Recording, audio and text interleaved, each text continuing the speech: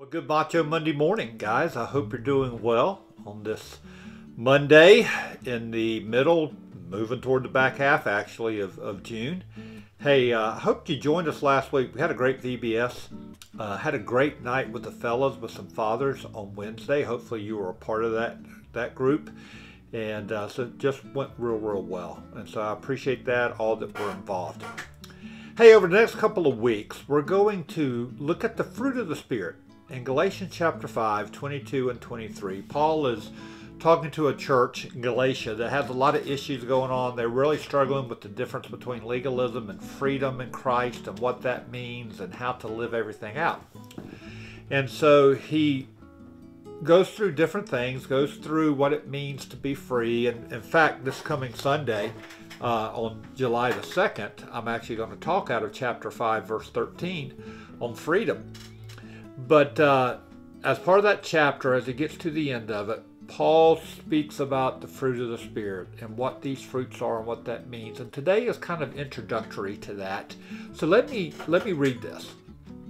Paul speaking said, "But the fruit of the Spirit is love, joy, peace, patience, kindness, goodness, faithfulness, gentleness, and self-control. Against such things there is no law." So Paul lays out 9 fruits. And notice what they're of. They're of the Spirit, meaning these are things that when I come to Christ, the Holy Spirit lives in me. The Holy Spirit comes and resides in my life. Now, I can do things for him to work or not work, but he comes into my life. And so I have the Holy Spirit working in me. So that's the first truth that you and I need to make sure we understand. As a follower of Jesus, the Holy Spirit is going to work in me. He wants to work in me. I need to decide if I'll allow him to. Now, there's 2 things. He does many things, but there's 2 actions that we see directly. That's the gifts of the Spirit and the fruit of the Spirit. A gift of the Spirit, you can go to Romans 12 and 1 Corinthians 12, and you see the different gifts that the Holy Spirit gives us. And we're told that he gives those to believers. All believers have a gift from him. It could be teaching. It could be leadership. It could be administration. It could be faith. It could be giving and generosity. It could be many things. But not everybody, no one has all the gifts of the Spirit, but we have different ones for the purpose of building up the body of Christ, of serving the body of Christ. And so you as a follower, there's something, and if you're trying to say, how do I unpack this and understand it, I'd love to work with you on that. Scripture will show you, and we can talk about that. So I'd love to help you unpack that. But you have a gift or gifts to use for God's kingdom purposes and to build up the church and to build up believers. The fruit of the Spirit is different. Whereas a gift, I get one gift or maybe this gift, but not all of them. All the fruit of the Spirit are to be produced in me. All these things that I just talked about are things that the Holy Spirit can produce in me at one time and living out my life when my life is given over to him.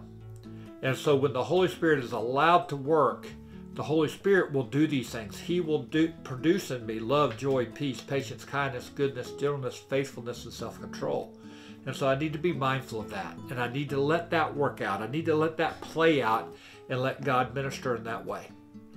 So your assignment for the next week is to go back and read through these. Read through Galatians 5, 22 and 23. Understand that these are driven by the Holy Spirit with a relationship with Christ. Realize that God wants each of us to have all of them working in us. And then maybe evaluate. Put, just something between you and God and the Word is maybe write those 9 out and say, on a scale of 1 to 10, how am I doing? How often is love produced in me? How often is joy? How often is peace? Just kind of as a gauge to maybe where you are. Be honest with yourself. No one else has to see it. And allow God to do a work.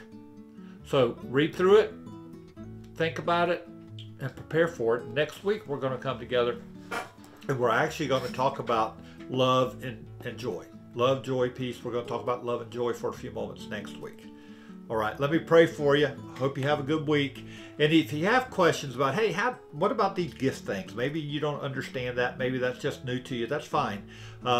I'd love to get together with you. Love to walk through that with you. Just give me a call, shoot me an email or a text. All right, let me pray with you.